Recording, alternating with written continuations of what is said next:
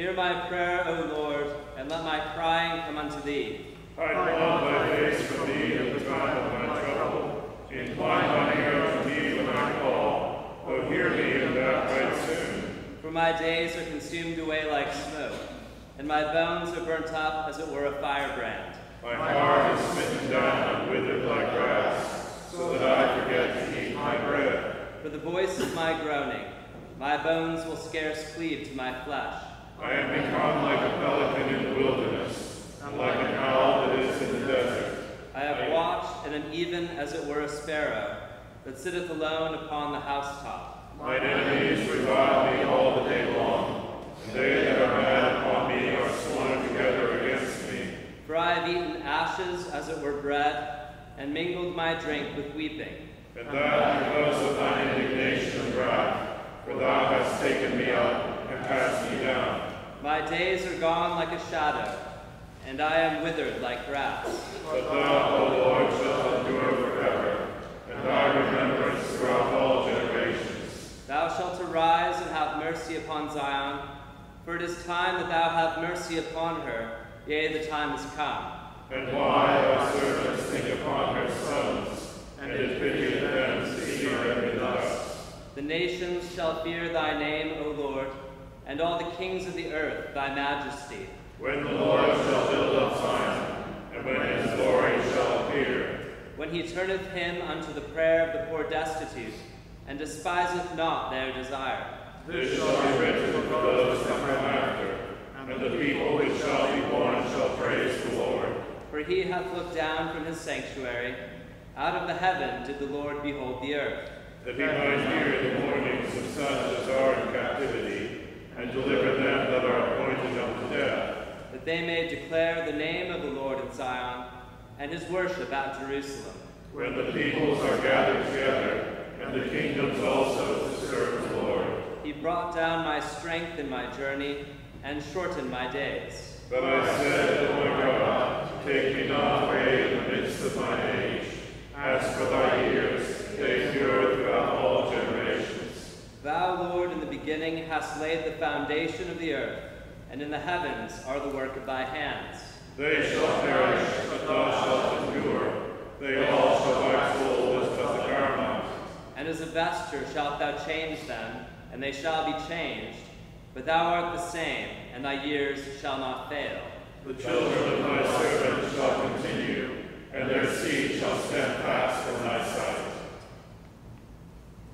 The Lord be with you. And with thy spirit. Let us pray.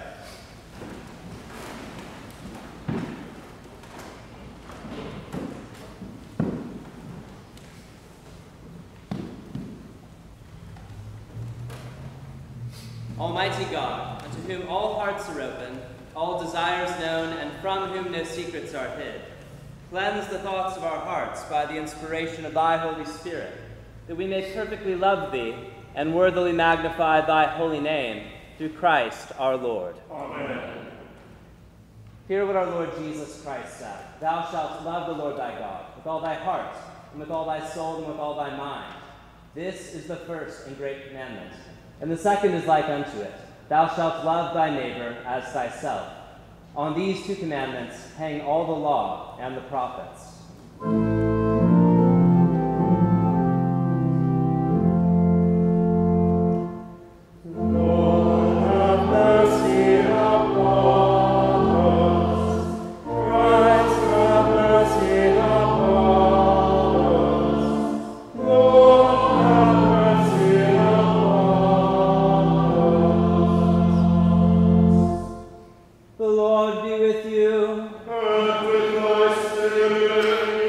Let us pray.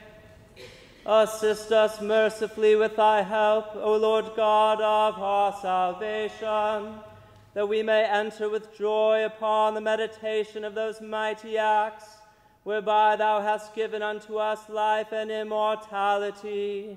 Through Jesus Christ our Lord, who liveth and reigneth with thee in the unity of the Holy Ghost, ever one God, world without end. Let us pray. Almighty and everlasting God, who hatest nothing that thou hast made, and dost forgive the sins of all those who are penitent, create and make in us new and contrite hearts, that we, worthily lamenting our sins and acknowledging our wretchedness, may obtain of thee, the God of all mercy, perfect remission and forgiveness. Through Jesus Christ our Lord, who liveth and reigneth with thee in the unity of the Holy Ghost, ever one God, world without end. Amen.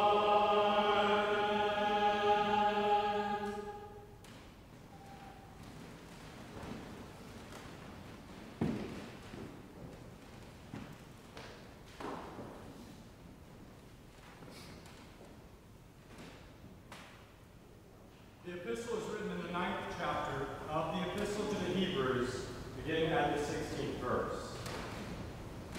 Brethren, where a testament is, there must also of necessity be the death of a testator. For a testament is of force after men are dead. Otherwise, it is of no strength at the while the testator liveth. Whereupon neither the first testament was dedicated without blood. For when Moses had spoken every precept to all the people according to the law, he took the blood of calves and of goats with water and scarlet wool and hyssop, and sprinkled both the book and all the people, saying, This is the blood of the testament, which God hath enjoined unto you. Moreover, he sprinkled with blood both the tabernacle and all the vessels of the ministry. And almost all things are by the law purged with blood, and without shedding of blood is no remission. It was therefore necessary that the patterns of things in the heavens should be purified with these, but the heavenly things themselves with better sacrifices than these. For Christ is not entered into the holy places made with hands, which are the figures of the true, but into heaven itself, now to appear in the presence of God for us. Not yet that he should offer himself often, as the high priest entereth into the holy place every year with blood of others. For then must he often have suffered since the foundation of the world. But now once, in the end of the world, hath he appeared to put away sin by the sacrifice of himself. And as it is appointed unto men once to die, but after this the judgment, so Christ was once offered to bear the sins of many. And unto them that look for him shall he appear the second time, without sin, unto salvation. Here endeth the epistle. Praise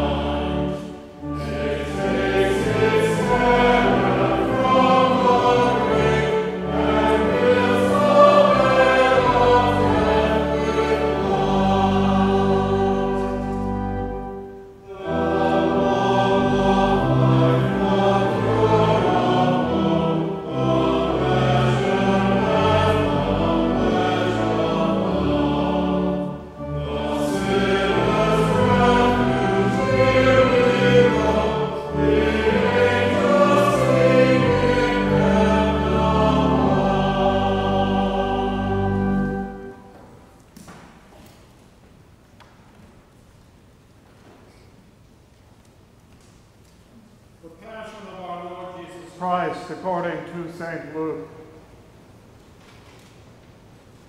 Now the feast of unleavened bread drew nigh, which is called the Passover. And the chief priests and scribes sought how they might kill him, for they feared the people. Then entered Satan into Judas, named Iscariot, being of the 12 of the number. And he went his way and communed with the chief priests and captains, how he might betray him unto them. And they were glad and consented to give him money. And he promised and sought opportunity to betray him unto them in the absence of the multitude. Then came the day of unleavened bread, when the Passover must be killed. And he sent Peter and John, saying, Go and prepare us the Passover, that we may eat. And they said unto him, Where wilt thou that we prepare? And he said unto them, Behold, when ye are entered into the city, there shall a man meet you, bearing a pitcher of water. Follow him into the house where he entereth in. And ye shall say unto the good man of the house, The master saith unto thee, Where is the guest chamber, where I shall eat the Passover with my disciples? And he shall show you a large upper room furnished. There make ready. And they went and found as he had said unto them, and they made ready the Passover. And when the hour was come, he sat down, and the 12 apostles with him. And he said unto them, With desire I have desired to eat this Passover with you before I suffer. For I say unto you, I will not eat any more thereof until it be fulfilled in the kingdom of God. And he took the cup, and gave thanks, and said, Take this, and divide it among yourselves. For I say unto you, I will not drink of the fruit of the vine until the kingdom of God shall come. And he took bread, and gave thanks, and brake it, and gave it unto them, saying, This is my body which is given for you. This do in remembrance of me. Likewise also the cup after supper, saying, This cup is the New Testament in my blood, which is shed for you. But behold, the hand of him that betrayeth me is with me on the table. And truly the Son of Man goeth as it was determined. But woe unto that man by whom he is betrayed. And they began to inquire among themselves which of them it was that should do this thing. And there was also a strife among them, which of them should be accounted the greatest. And he said unto them, The kings of the Gentiles exercise lordship over them, and they that exercise authority upon them are called benefactors. But ye shall not be so. But he that is greatest among you, let him be as the younger, and he that is chief as he that doth serve. For whether is greater, he that sitteth at meat, or he that serveth? Is not he that sitteth at meat? But I am among you as he that serveth. Ye are they which have continued with me in my temptations, and I appoint unto you a kingdom, as my Father hath appointed unto me, that ye may eat and drink at my table in my kingdom, and sit on thrones, judging the 12 tribes of Israel. And the Lord said, Simon, Simon, behold, Satan hath desired to have you, that he may sift you as wheat. But I have prayed for thee, that thy faith fail not. And when thou art converted, strengthen thy brethren. And he said unto them, Lord, I am ready to go with thee both into prison and to death. And he said, I tell thee, Peter, the cock shall not crow this day before that thou shalt thrice deny that thou knowest me. And he said unto them, When I sent you without purse and scrip and shoes, lacked ye anything? And they said, Nothing. Then said he unto them, But now he that hath a purse, let him take it, and likewise his scrip. And he that hath no sword, let him sell his garment, and buy one. For I say unto you that this that is written must yet be accomplished in me. And he was reckoned among the transgressors. For the things concerning me have an end. And they said, Lord, behold, here are 2 swords. And he said unto them, It is enough. And he came out and went as he was wont to the Mount of Olives, and his disciples also followed him. And when he was at the place, he said unto them, Pray that ye enter not into temptation. And he was withdrawn from them about a stone's cast, and kneeled down and prayed, saying, Father, if thou be willing, remove this cup from me. Nevertheless, not my will, but thine be done. And there appeared an angel unto him from heaven, strengthening him. And being in an agony, he prayed more earnestly, and his sweat was as it were great drops of blood falling down to the ground. And when he rose up from prayer and was come to the disciples, he found them sleeping for sorrow, and said unto them, Why sleep ye? Rise and pray, lest ye enter into temptation. And while he yet spake, behold, a multitude, and he that was called Judas, one of the 12, went before them, and drew near unto Jesus to kiss him. But Jesus said unto him, Judas, betrayest thou the Son of Man with a kiss? When they which were about him saw what would follow, they said unto him, Lord, shall we smite with the sword? And one of them smote the servant of the high priest, and cut off his right ear. And Jesus answered and said, Suffer ye thus far. And he touched his ear, and healed him. Then Jesus said unto the chief priests and captains of the temple, and the elders which were come to him, Be ye come out as against a thief, with swords and staves? When I was daily with you in the temple, ye stretched forth no hands against me. But this is your hour, and the power of darkness. Then took they him, and led him, and brought him into the high priest's house. And Peter followed afar off. And when they had kindled a fire in the midst of the hall, and were set down together, Peter sat down among them. But a certain maid beheld him as he sat by the fire, and earnestly looked upon him, and said, This man was also with him. And he denied him, saying, Woman, I know him not.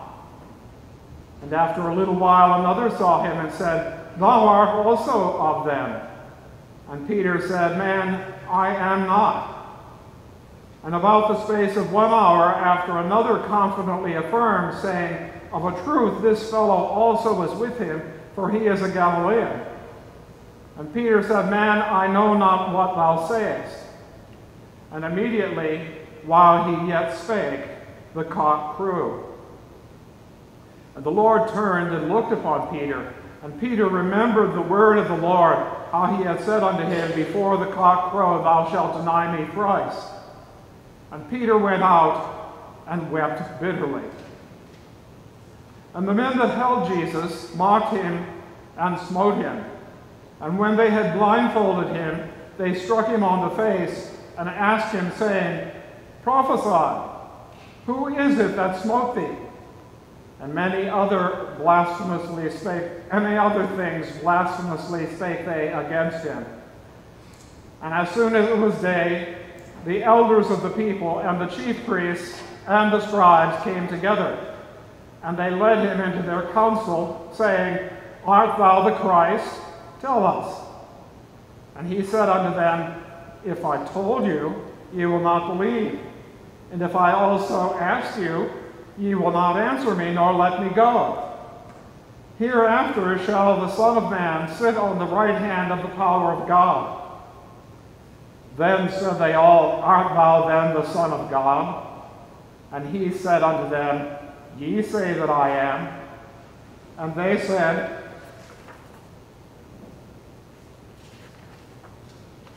"What need we any further witness? For we ourselves have heard of his own mouth."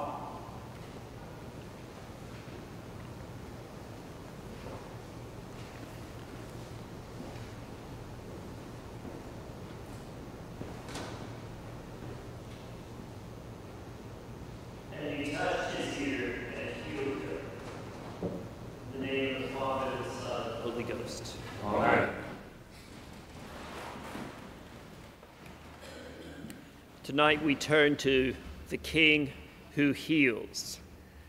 In the Return of the King, which is the third part of The Lord of the Rings, there's an old saying that an old woman repeats, and then it gets spread around, that the hands of a king are the hands of a healer. The understanding that healing belongs to kings is not limited to the fiction of J.R.R. Tolkien. It's old, widespread, perhaps older than Christianity, but nowhere more true than in the person of Jesus of Nazareth. Jesus is the real king and the one who shows us this in Holy Week by healing.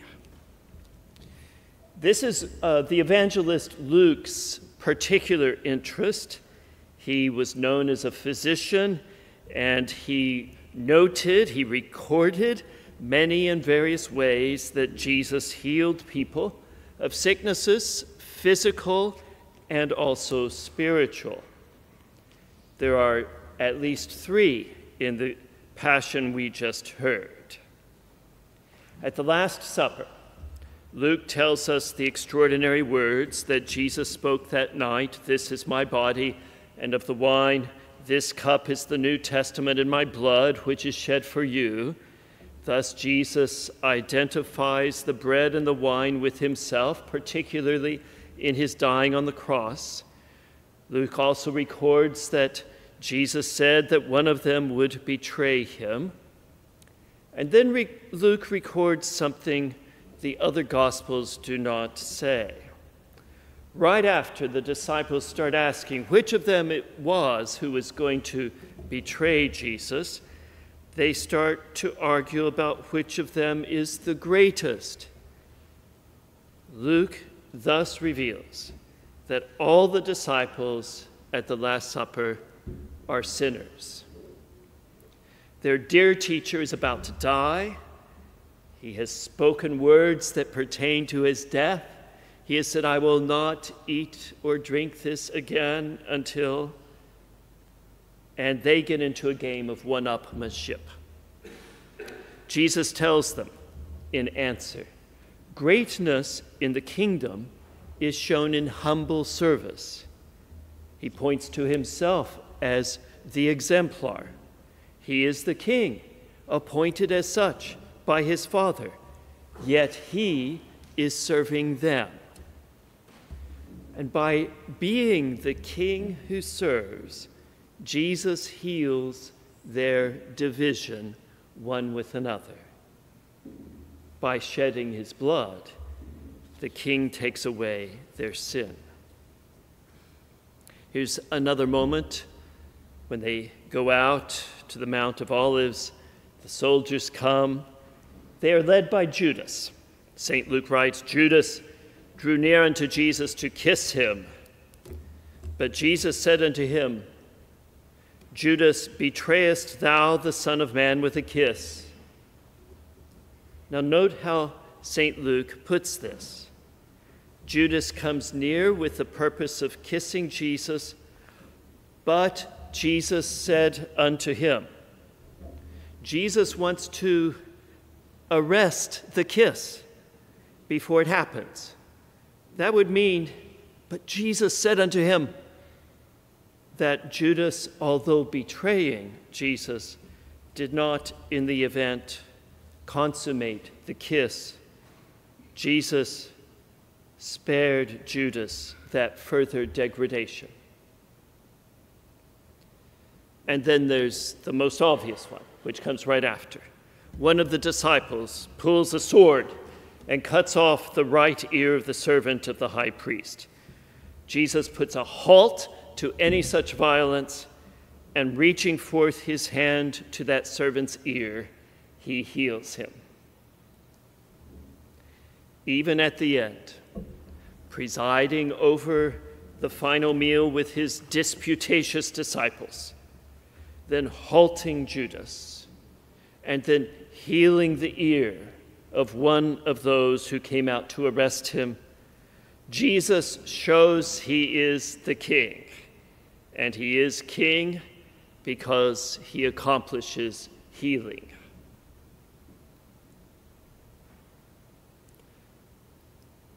Sin is basically division, setting one thing against another.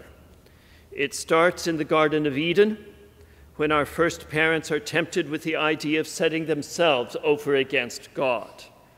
Instead of living in harmony with God's purposes for all of creation, they decide to take matters into their own hands as they take into their hands the fruit that God had told them not to eat.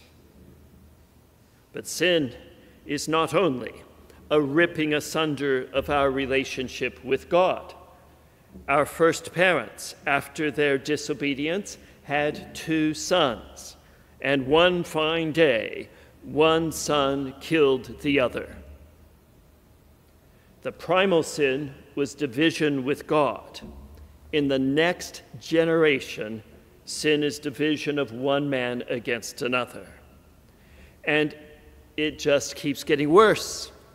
St. Paul puts it memorably when he says that in his own person, he finds that he does the thing he does not want to do, and he does not the thing that he wants to do. Miserable man that I am, who will save me from this body of death?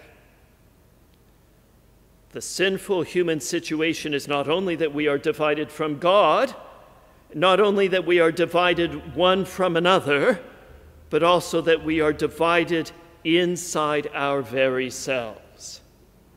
Indeed, division permeates the universe. We could talk about, if we had wanted to take the time, and it could take a long time, our division from the world that God created. For this division that is sin is cosmic. St. Paul asked, "Who will save me from this body of death? Who will save me from this mess, this whole division thing that is not only everywhere around me, but also within myself?" St. Augustine, 300-400 years later, asked the same question. He was in his early 30s. He had become convinced by that time in his life that Christianity was true, but he had a divided will. He was torn inside between wanting to give himself to God and wanting to continue to enjoy the pleasures, such as they were, of his unholy life. And the problem is, if your will is divided, where can you find an undivided will that would be able to put your divided will back together? That situation was, for St. Augustine, not only logically impossible, it was existential anguish. Which of us has not known it at some time in our life? Who will save us from this mess? Who will bring healing to all that is wrong in the world? St. Paul goes on to give the answer. Thanks be to God through our Lord Jesus Christ. It is Christ Jesus, him alone, who saves us from all that afflicts us. He is the healer of sin and of all sin's consequences. He puts back together all that sin has taken apart. And he does this even while he is having his last meal and is then arrested and taken away to a mock trial on the way to the cross. To the end, Jesus is the King who heals.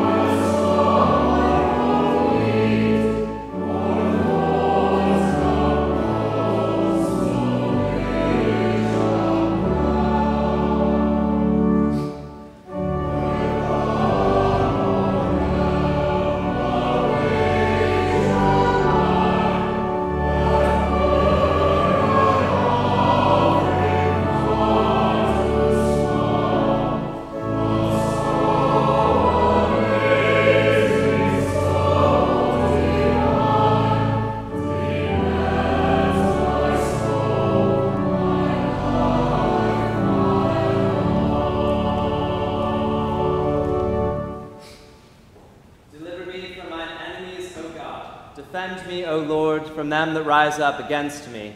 For lo, they lie waiting for my soul, and the mighty men are gathered against me.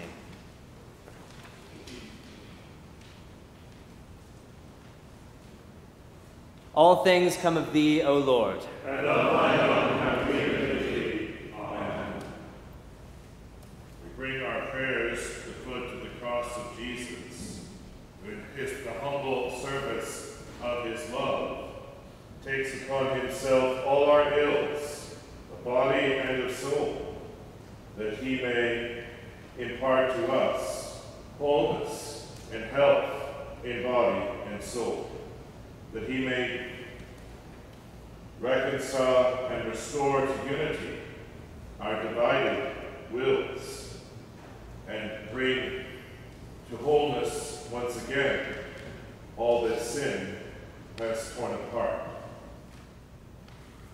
Of your charity, I bid your prayers for the repose of the souls of the faithful departed, and especially for the repose of the soul of Susie Arden of this parish, who died today.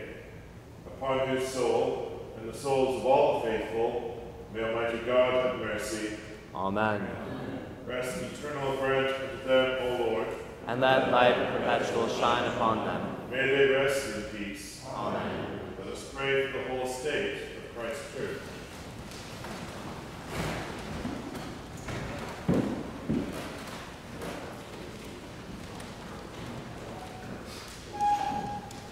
Almighty and ever-living God, who by thy holy apostle hast taught us to make prayers and supplications and to give thanks for all men, we humbly beseech thee most mercifully to accept our alms and to receive these our prayers which we offer unto thy divine majesty, beseeching thee to inspire continually the universal church with the spirit of truth, unity, and concord, and grant that all those who do confess thy holy name may agree in the truth of thy holy word and live in unity and godly love. We beseech thee also so to direct and dispose the hearts of all Christian rulers, that they may truly and impartially administer justice to the punishment of wickedness and vice, and to the maintenance of thy true religion and virtue. Give grace, O Heavenly Father, to all bishops and other ministers, that they may both by their life and doctrine set forth thy true and lively word, and rightly and duly administer thy holy sacraments. And to all thy people give thy heavenly grace, and especially to this congregation here present, that with meek heart and due reverence they may hear and receive thy holy word, truly serving thee in holiness and righteousness all the days of their life. And we most humbly beseech thee of thy goodness, O Lord, to comfort and succor all those who in this transitory life are in trouble, sorrow, need, sickness, or any other adversity.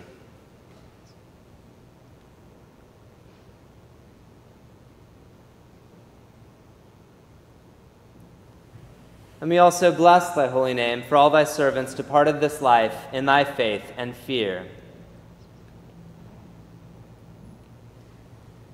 beseeching thee to grant them continual growth in thy love and service, and to give us grace so to follow their good examples, that with them we may be partakers of thy heavenly kingdom. Grant this, O Father, for Jesus Christ's sake, our only mediator and advocate. Amen.